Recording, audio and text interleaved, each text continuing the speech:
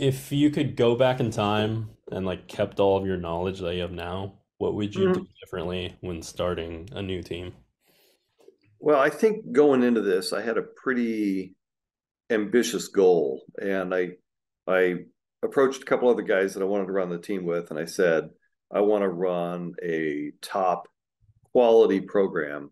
Um, so I mean, philosophically, I went into this like I don't want to be using a bunch of hand-me-down guns with mismatched magazines and stuff. And so I started with the help of a nonprofit here in Arizona, and they gave us a couple of guns to get started with. And then, like, right off the bat, like, I wanted to run Ruger Mark IVs. We were running Ruger 1022s. I wanted to run with gear that I knew would be competitive so we wouldn't essentially grow out of our gear. And then we'd Hmm. have to get something new to replace it with because it wasn't good enough. So, I mean, philosophically, I approach this from point of view like I want to run a top quality program, but we didn't go out with this ambition that we have this caviar appetite. We didn't try to start with Pardinis and Hammerleys.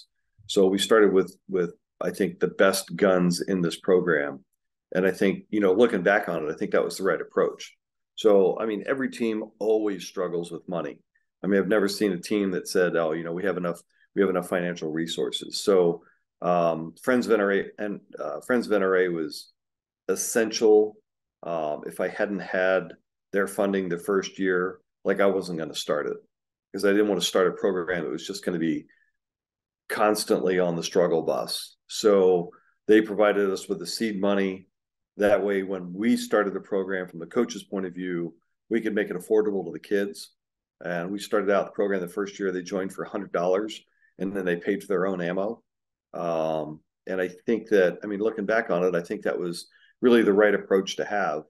Um, and then we constantly looked for other resources. We found out about Midway Foundation, started putting money into that endowment, which it's a little bit of a tough sell at first because you don't get instant returns. I mean, it really takes a while to build that account to become something where it becomes a substantial part of your expenses. So, but I mean, you just have to recognize the value is kind of down the road, 2, 3, 4, 5 years before you really start to get the benefits of having that endowment account. Yeah, with new And then coaches, would you recommend like start that as quickly as possible? That way. yes, so you've got to have a core group of adults that are kind of running the program. And even the program, we always talk about how it's kind of a three-legged tripod. You have to have, the motivated adults, the kids, and then a place to shoot. And if any one of those legs on the tripod is weak, you're gonna have a you're gonna struggle. And so, in addition to that, you've already mentioned the finances are always a struggle for every team.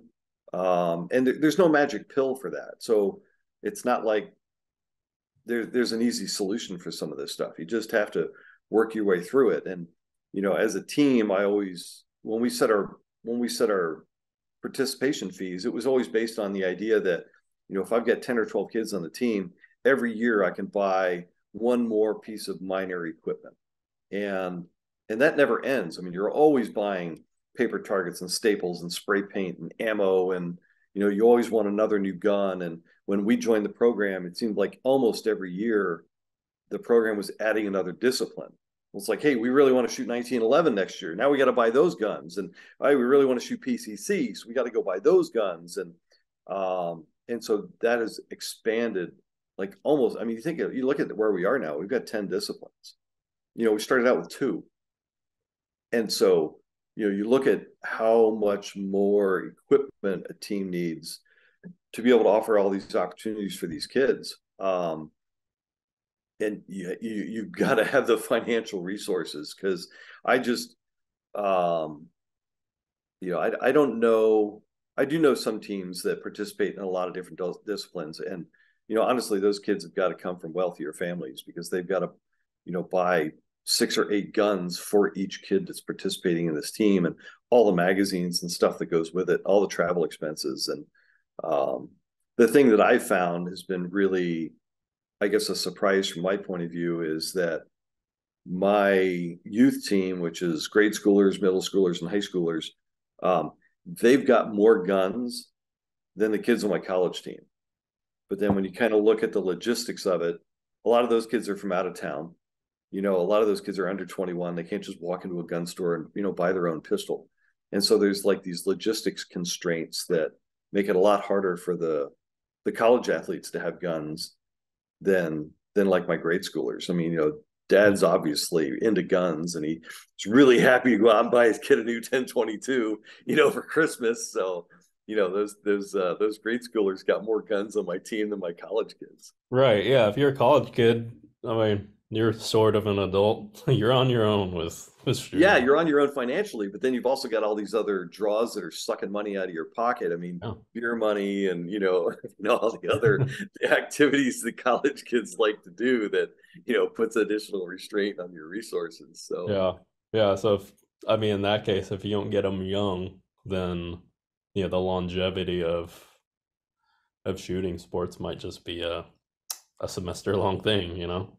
it is, and I'll tell you from my point of view, there's very little overlap. I mean, I've had very few kids that have come out of my straight shooters team and then gone on to be Wildgats. I mean, very few. And a lot of it might be, well, they went out of state to college, they went somewhere else.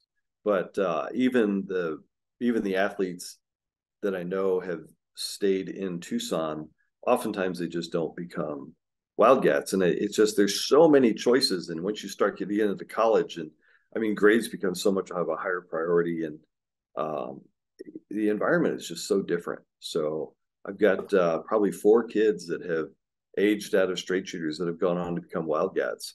And that's probably, I don't even know what the percentage is, but it's a really different demographic group.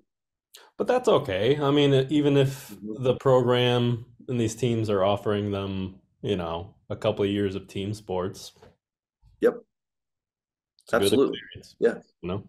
Yeah.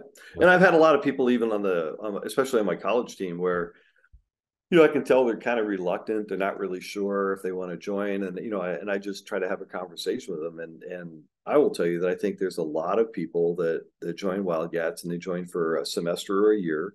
And I tell them right up front, it's like, hey, if you just want to learn firearm safety, like you don't have to be a competitor. You don't have to go to collegiate nationals. It doesn't have to be an all consuming part of your identity. If you just want to learn firearm safety, join the team. Yeah. And after doing this for a semester or a year, you'll have a lot more understanding about firearms that will hopefully, I think, benefit you the rest of your life, even if it doesn't become part of your lifestyle. Yeah. Part of that tripod, the home range, as a regional field rep, what advice do you have for coaches when they're just getting started, like how to create that relationship with the local range? Yep. So, and yeah, that's the key word right there is you have a relationship with them. So, um, I think we all kind of sometimes get sucked up in our own little silos and we get so driven and motivated by, this issue. And like I love doing the youth shooting, but we've got to recognize that when we go to that home range where we are, we're like one cog in their very big machine. Yeah. They've got, they've got their own financial issues. They've got conflicting range uses. My home range where my youth team is, allows the range to be used by local law enforcement agencies. So sometimes we get bumped off the range because the law enforcement agencies using the range for training.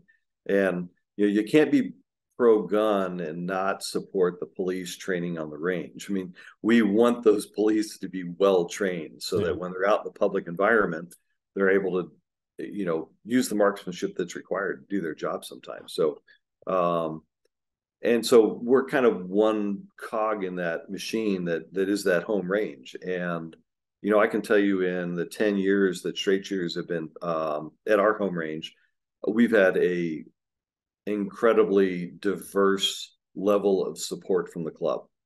We've had some club leaders that are like, they believe in it passionately. They understand like this is the future of the shooting sports. We've got to support them. What do you need? And then I've got other club leaders that have been where we've been an annoyance because we're taking up the range and we're not bringing revenue into the club. Yeah. And so from a Yeah. purely business transaction point of view, they just find us to be incredibly inconvenient, and uh, they're not supportive in any way whatsoever. So I'm really happy right now. The pendulum's kind of swung, and we're back at the point where I think the club, appreciates what we're doing and the message that we're passing on, and so, but that word that you mentioned earlier, relationships, that's what it's about.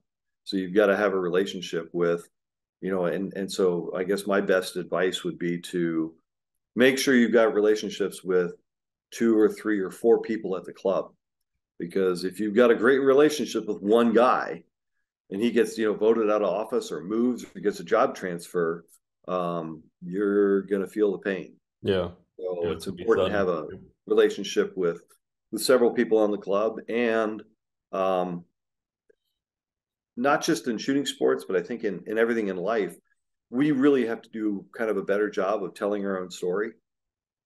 Someone's not going to come along and say, Tom, tell me more all about what you're doing. I mean, that's such a rare opportunity. And so we've got to do a good job of telling our own story and our own successes. And, social media, as much as Instagram hates us, my team, my college team is shadow banned right now. And the picture that we got shadow banned for was our public community service project where we were teaching members of the public how to be safe with firearms. And that's the picture that banned us on Instagram, is the fact that we dared educate the public on how to be safe with firearms. But that's the struggle we've got. We've got to tell our own story, and yet a lot of the vehicles that we would use to tell that story are uh, don't want us. They want to silence us. Um, from your perspective as coach, head coach, um, what does that kind of outreach with the community do for your team? And then what do you see extrapolated to the community? Like, how does that help Yeah. those around you? So this is where you start to really deal with a lot of intangibles. Like, I can't give you a spreadsheet to say that, how many dollars it's brought in or how many athletes it's brought in or how many, because a lot of this honestly is kind of emotional, and you can't Mm. measure that always quantitatively. But what I'll tell you is that this is one of the programs that makes the Wildgats stronger as a team. And so what that means is that um, the National Shooting Sports Foundation is a very strong representative of the shooting sports, kind of on a national level. I mean, they're active in Congress. They do a lot of things towards legislation and things like that. But they're also very strongly involved in the image of the shooting sports. And so the Wildgats partner with the National Shooting Sports Foundation, and we follow their template for a program called First Shots.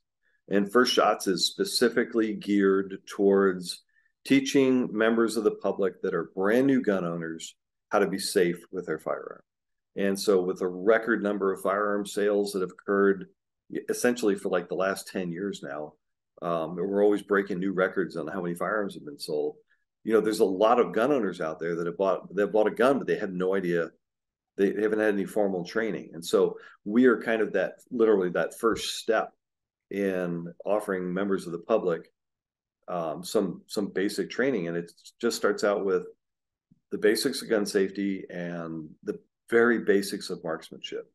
And so we're sharing this information with our community, which makes our community safer. And I can't quantify that other than to tell you that we are somewhere between 700 and 900 members of the community that have been through our program. Mm-hmm. And that's a tangible number of people. So, we've been doing this for 6 years now. And so the Wildgats come in, and my athletes, my coaches, my coach athletes, we run the First Shots program. And then we take our firearms to the range. We let the public shoot them. The National Shooting Sports Foundation provides ammo to us. So that's part of their outreach to the public. The Pima County Community Range, they get to essentially use us as a resource to, again, promote their mission of providing services to the public. And so we're a good partner for the range. So, the message behind all of this is this isn't a one-way street. we get to use that facility, and in exchange, and it's not a quid pro quo, but this is what makes us a good partner, is that we then come along and twice a year we run a first shots program, which is teaching gun safety to the members of the public. And then Pima County uses their resources through their Facebook page, through their direct emails, and then they use their community service people to reach out to the local news agencies and say, hey, we're running a program out here. And so typically before we do a first shots, we're on one of the local TV stations saying, hey, if you're interested in learning about basic gun safety, come out to the Pima County range on this date. And then they come out and they see, 15 or 25 Wildgats in uniform that are running this program. And again, it's raising awareness. This is what I talk about raising waving your own flag. This is kind of our opportunity to wave the flag and say, we're very much interested in community safety and education. And here's what we're going to share with you. Is that a for teams that are hearing this and interested in it, is that a concerted effort during National Shooting Sports Month, or can they do that anytime they want with the NSSF's support? So August is National Shooting Sports Month. So NSSF will send us flyers and eye pro and ear pro and ammo and targets and little keychain doodads and stickers, gun safety books, trigger locks. I mean, just a whole accoutrement. I mean, I get 2 or 3 very large boxes of stuff that we use for that National Shooting Sports Month. And that's something that NSSF has budgeted for every year for August. We hand out as much of it as we have people, but then when we have another one in January, we're going to take all of our leftovers and we're going to share it all again in January. So typically NSSF doesn't send us as much in January because that's not National Shooting Sports Month. But if they send us enough materials, for 200 people and we only have 150 people attend, we've still got some materials that we're going to share with people in January. And so we kind of space it out because we want everybody to get something out of it. And then honestly, people show up and attend these events and they don't always take the literature. So rather than sweep that thing into the trash can, we're going to save and gobble it all back up. And then we're going to put it back out there in January again. So we can generally get, everybody will get something when they come to our program. And it doesn't matter if it's in August or in January. They'll get something. And if they want to get trigger locks, take a trigger lock. But a lot of people, they don't take them. So we're going to keep putting them out, event after event until, people take the material that they want. I've got like a 5-page little brochure on like how we do it.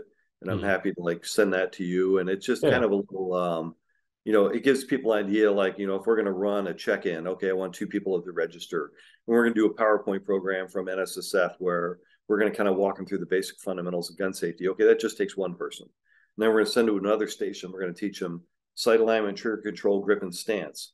And like, I want 4 people over there. And then we have a CERT gun, which is a non-firearm replica that does a good job that we can use with training, so that if somebody loses that self-awareness, that sense of muzzle control, nobody's in danger.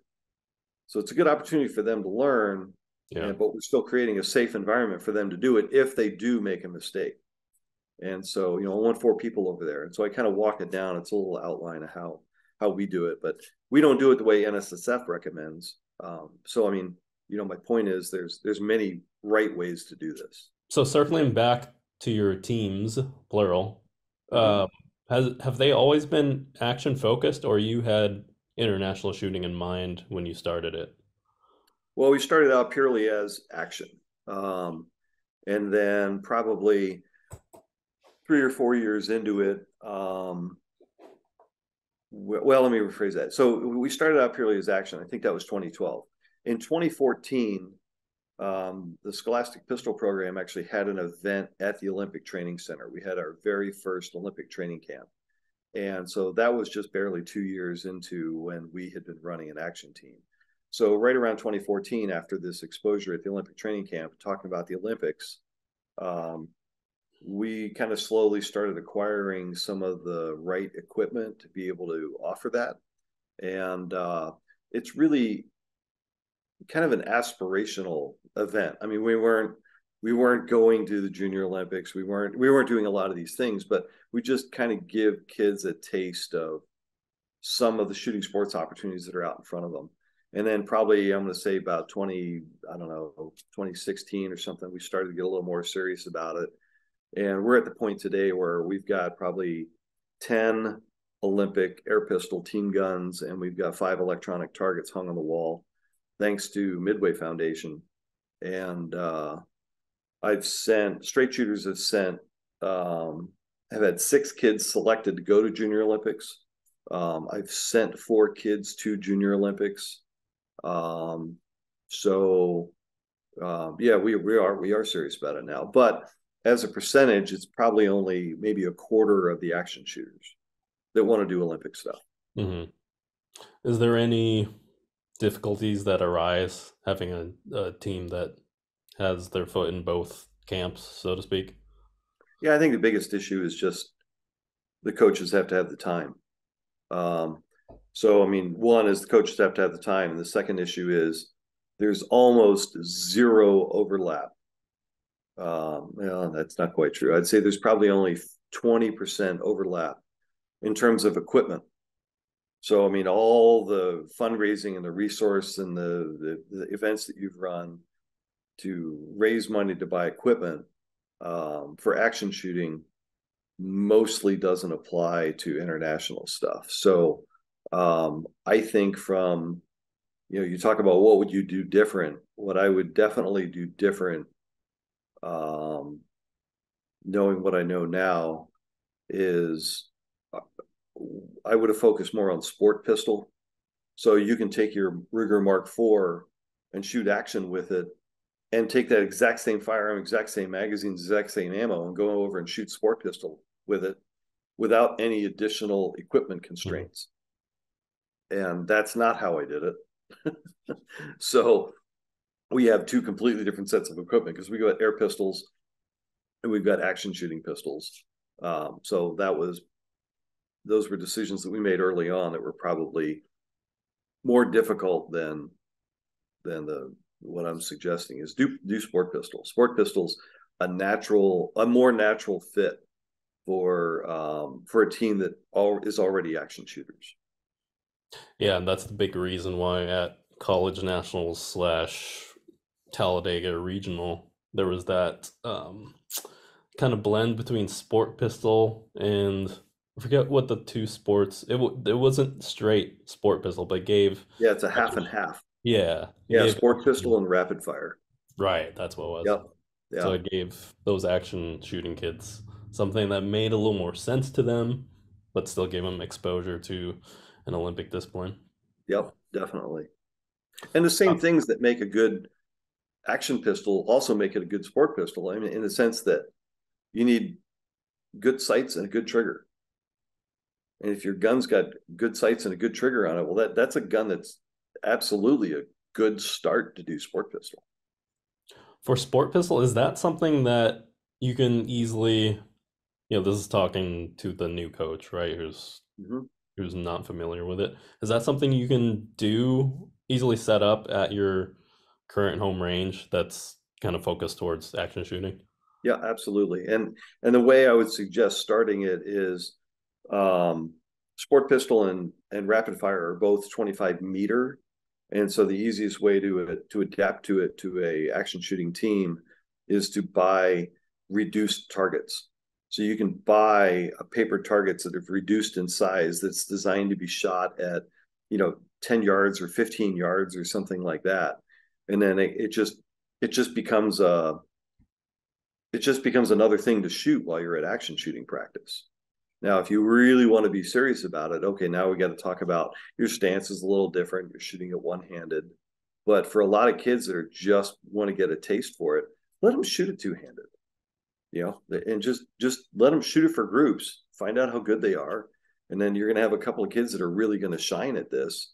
And then you have a conversation with them. Hey, if you're interested, if you're really doing well at this, you might want to consider doing it this way at the next practice, and then have them try shooting it one-handed. And then I mean you're off to the races. But from the equipment point of view, it's easy. It's just finding the right kid that's the right fit for doing it. Back to resources with ammo prices being higher than we all remember, and probably not ever coming back down again. What does what you have your team do to kind of maximize dry fire versus live fire? So the team has a couple of CERT pistols, and each one of those CERT pistols has a Mantis X10. And CERT and Mantis are both sponsors of our program, so we get special deals on that stuff. And so one of the things I've encouraged my kids to do is they can check this out from me and take it home. And the thing that I think is really, I learned this from Elliot Jardines. The thing that's really sneaky about it is that you have them log in and they join the Mantis team. So now, guess what, coach? Yep. You get to see when they're practicing. So if they show up to the next practice and they tell you they've been practicing, you can really easily open the app and see how many trigger presses they've got since the last practice. So there's got to be a checks and balances in there, and then this is a really great way to kind of use that checks and balances to say, well, really, how much did you practice? And so that Mantis is really a great way because when I'm coaching somebody that's brand new, one of the things I always tell them is that like you've essentially known how to aim ever since you were like 2 years old, and you pointed up at the kitchen counter and you said, "Mama, cookie." Like, and you pointed up on the counter with your finger, like you were aiming back then. Like, "Mama, cookie," you're pointing to that cookie jar. So when you're 2 years old, you're already knowing how to aim. And so now, in order to make these athletes better and better and better, what it comes down to is teaching them trigger pull. Teaching somebody how to aim is easy. I mean, that's an easy thing to do. Teaching them how to really execute a good trigger pull, that's where the challenge is. That's what's hard. Right. And even the best athletes in the world, it's rarely because the shot wasn't well aimed. It's almost always because the shot wasn't well fired. And that comes down to trigger pull. And the Mantis is an absolutely fabulous tool for doing that. And one of the reasons why it's so great is because it's ruthless. It's completely objective. It doesn't care how you felt about that trigger pull. It's going to tell you like that was great or that was terrible or something in the middle. And so that Mantis is a fabulous tool for that because it's ruthless. It'll tell you exactly what you did. Yeah, and so when you're doing dry fire, and this is one of those things that like every single accomplished shooter you'll ever talk to will talk to you about the importance of dry fire and how valuable it is and how much you can learn from it. And nobody wants to do it. No action shooting kid on the planet wants to I really want to go dry fire today. Like it just never happens. And so this Mantis is kind of a way where it turns it more into a game. It gives you honest feedback. You can't lie to yourself. You can try, right? But it's going to tell you the truth regardless if you want to hear it or not. And so that's one of the reasons it makes it a good training tool. Are there any prompts that you use as a coach to get a little more performance or just change the mindset of how your kids are seeing things? Because looking back, I would think, oh, I don't wish I went faster. I wish I would have just gotten more hits instead of, I never look back and go, oh, yeah, I wish I would have gone faster. Yeah. Yeah. So there's a couple things I really like doing. And this is a constant struggle with people because I think a lot of shooters, part of their identity is being a shooter, and part of what gets in their way is their own ego. They want to be great. They want to be the best. They want to be the fastest. So one of my quotes is I love from Rob Latham is that you have to hate missing more than you hate going slow. Yeah. And, when it comes down to it, like the guy that hits the most is going to be on the top of the podium. Now, I mean, I'm talking among fast shooters. Yeah. So we had a young man named Dylan Richmond years ago, and when I first went to nationals, I was really watching what Dylan would do. And I asked Dylan at the end of the match, it was like, he won the national championship that year, HOA for male. And I says, how many rounds did you fire? And he says, well, I fired 104, but I made up 2 hits. So he fired 104 rounds. A perfect match is 100 shots. He fired 104, but he fired 2 more than he needed to because he wasn't sure that he hit Mm-hmm. it. So he wanted to take the insurance shot on it rather than risk getting a 3-second penalty. So realistically, he had 2 extra shots that year.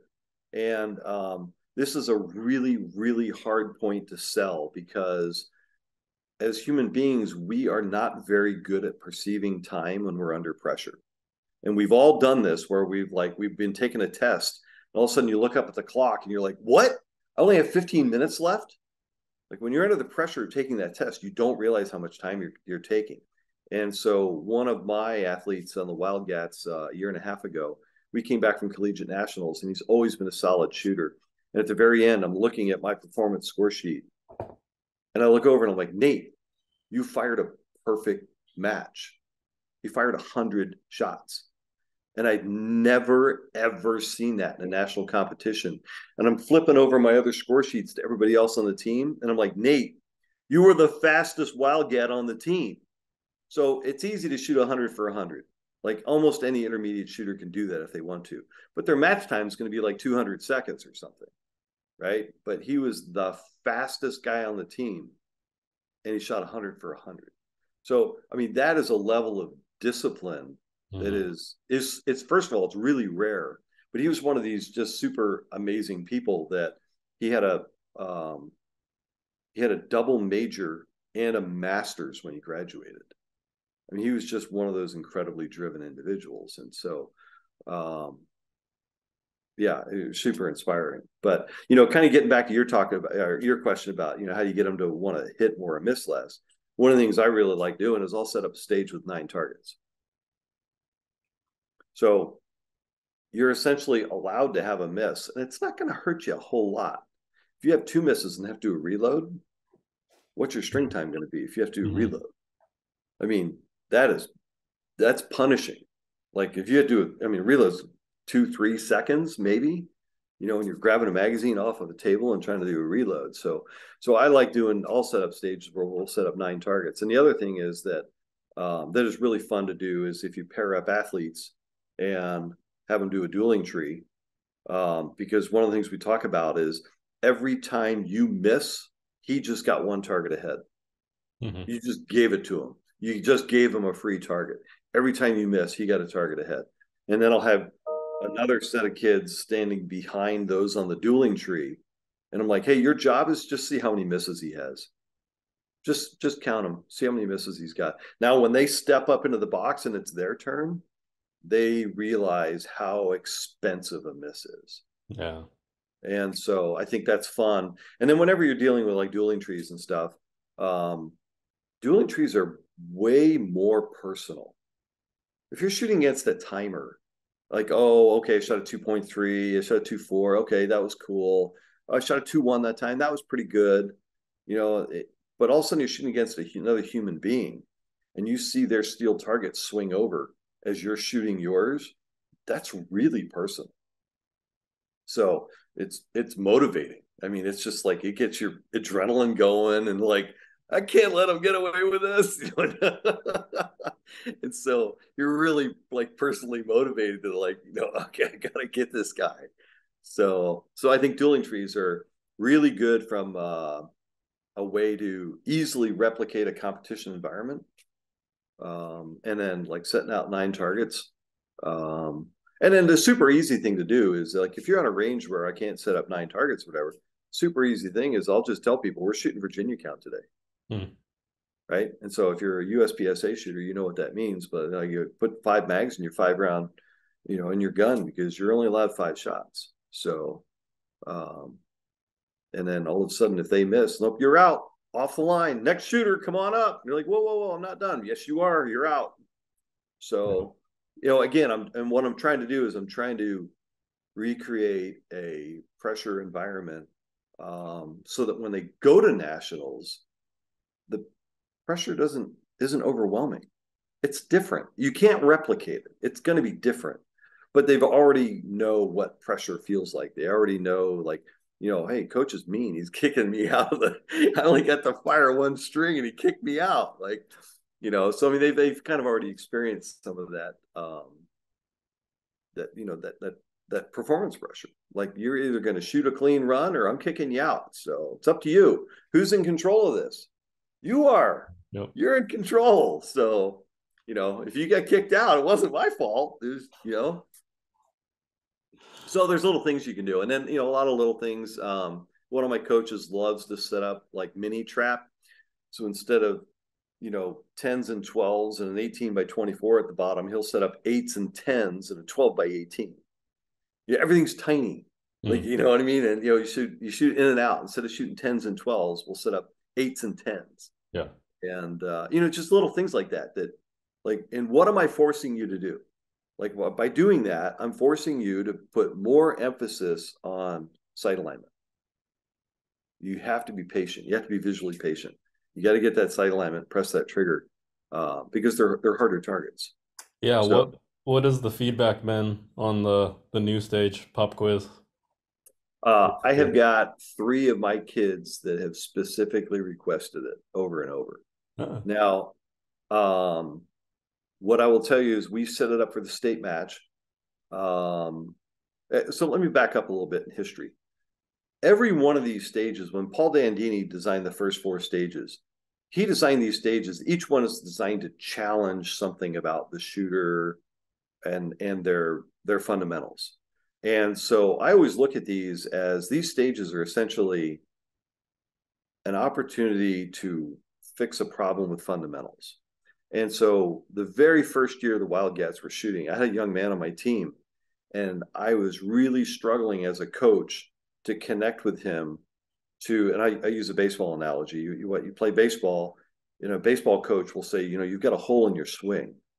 You can't hit the slider, you can't hit the inside fastball, or you can't hit the curveball, or you've got a hole in your swing. And all of these stages are kind of designed to reveal these weaknesses in your shooting ability. And so really early on, we shoot like 14 stages. So there's regulation stages, and then there's all of our stages that we like to shoot. And they're each designed to show a weakness in your shooting style. And so we invented this stage. And so, lo and behold, like 6 years later, Rick's like, hey, what's that stage that you posted on Instagram? I'm like, oh, that's called Pop Quiz. He goes, where'd you get that name? He goes, well, one of my coaches named it because have you ever seen the Keanu Reeves movie Speed? There's this interaction between Dennis Hopper and Keanu Reeves, and like, hey, Pop Quiz A something, keep it G rated. Dennis Hopper asked him Pop Quiz. So that's what we named our stage. So because there's a target you can't shoot, like right in the middle. So that's kind of where it relates to the movie Speed. But anyway, so we started shooting this. And so when we shot the state match, the thing that was absolutely fascinating to me is my rookies shot fabulous times. The ones that completely crumbled under the pressure were my seniors. that's the pressure. Yeah, it's self-induced pressure, whereas Yeah, the rookies have none because they have not. They don't have like that sense of awareness or anything. They're like, oh, shoot this one, don't shoot that one. Okay, got it, done. Whereas my seniors, like they couldn't slow down. They couldn't show that they couldn't demonstrate discipline. And so I had more those penalty targets for my seniors than any other group by far. Yeah, that reminds me of, college nationals. Usually that is the slower running match because of all those things about ego and pressure that the older kids just can't get past, you know? Yeah, So they shoot yeah. they miss a lot more, generally speaking. They miss a lot more and Mm-hmm. just take a long time to get Yeah, to I mean, our catch fastest up. kids in the sport are usually middle schoolers. Yeah. They've been in the program 2 or 3 years. They've acquired the skills. They got all that fast twitch muscle fiber. You go to the Olympic Training Center, and they'll talk to you all about that. And But basically, once you hit 18, you're losing 1% fast twitch muscle fiber every year for the rest of your life. You know what I mean? And it's those little middle schoolers. They play video games and Yeah. they're amped up on Red Bull and or whatever, right? And Yeah. they're burning these stages down faster than any of our other age groups. Yeah. So Do they listen better to coaching? Take advice? that's a really tough one. I think that they're oftentimes better able to implement advice.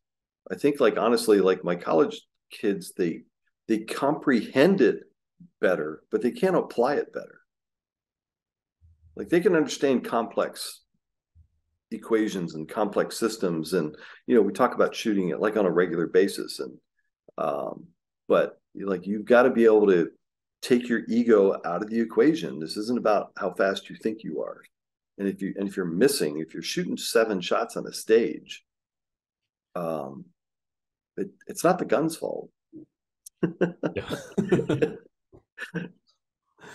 Well, to wrap it up, what advice that you haven't said already, what advice do you have for new coaches, kind of who are already, the team is established, but it's Mm-hmm. not, they're still Yep. building it. Yep. I mean, simply don't be afraid of making mistakes. You just got to get out there. You got to kind of jump in. It's not the kind of thing you can ease into the shallow end. I feel really fortunate because I've had like a really broad spectrum of coaches. One of my coaches was a Mexican national, and he came home one day from college, and all the guns were gone in the house. So he's got kind of a different appreciation for how the Second Amendment protects us up here. That when he was a college kid in Mexico, all the guns got taken away. So like, those life lessons are really important to like share with the team. Another coach that I had was a SWAT uh, trainer, with the police department. Another one was, one of my best coaches was coached with girls soccer for 15 years. So he really understands people. He understands how to talk to people. He understands how to relate to people. He understands how skill building gets you the results that you want. Um, and so I would say, like, you really want like a broad spectrum of coaches, and everybody's going to bring something really different to it. So um, there's no one thing that leads to success. You've got to have the financial resources. You got to have the club. You've got to have good coaches. You've got to have somebody that is willing to do the paperwork. The paperwork part of it is nobody likes doing it, but you got to get kids registered, and you got to get the athlete fees paid. And I mean, there's just so many little elements that go into having a successful team that there's no magic bullet. It's just, you got to be able to kind of cover all the bases, have somebody that understands fundraising and goes after Friends of NRA grants. Somebody else that's, it's like, okay, well, we're going to nationals. Great. That means housing. That means car rentals. That means transportation. That means, feeding, 6, 8 kids for a week. I mean, you got to be able to somebody that's got all of these skills and be able to bring them all together. And ultimately, in the end, like, if you're not doing the job right, the kids will tell you because they're not having fun. I mean, this is supposed to be fun. Yeah. If the kids aren't having fun and the coaches aren't having fun, your program's not going to last very long. So you got to make sure that you're always focused on making sure that, because that's what we're there. I mean, we're volunteer coaches. We're doing it for the kids. So we got to make sure that the kids are getting out of it um, the fun that they want to have. And boy, shooting sports are fabulous for that. And just 2 days ago, we were playing tic-tac-toe. We were doing it with guns. And on the next stage over, we were playing Battleship. So you can get all these fantastic targets. And you suck my PT boat. You're like, okay, I'm going to shoot your submarine. And I mean, literally, we're playing like board game Battleship on paper at our range. And you never know how that stuff's going to go over. So, and these kids were all about it, man. They were after it. So, and that's the kind of fun you come up with these little games that teach fundamentals, and they don't even realize they're learning. but they're having fun doing it, Yeah. punching holes in paper. And that's a whole lot better than, some bullseye at 5 yards. Like, oh my God, let's go watch grass grow, right? Like let's do this, like make this more fun. Okay, well, tic-tac-toe, play battleship, play, there's so many good drills out there. Do the 5x5 drill, do um I'm trying to think of what we did like a month ago. Um, I don't know. There's so many good challenge targets out there, but Mhm. and add some variety to it.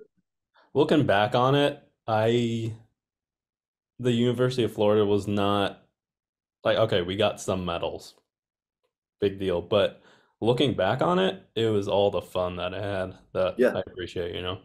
Yep. Yeah. Absolutely. And we make a big deal out of after we shoot, we go eat.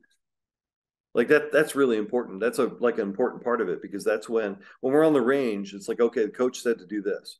Okay, now the coach said to do this. And so we go to eat, and it's like I sit back there and I just like, okay, you guys, and I listen to them. They start telling these stories and swapping tales and stuff, and I mean, and that's fun. I mean, shooting as a team is very much a social activity, and you literally, I think it's important. You have to build that opportunity in so they can be a social activity. Right. So I think that's really important. So for any coaches listening to this, what is your email so they can maybe bounce some ideas off you or ask you questions? Yeah. So yeah, B Perkins at sssfonline.com.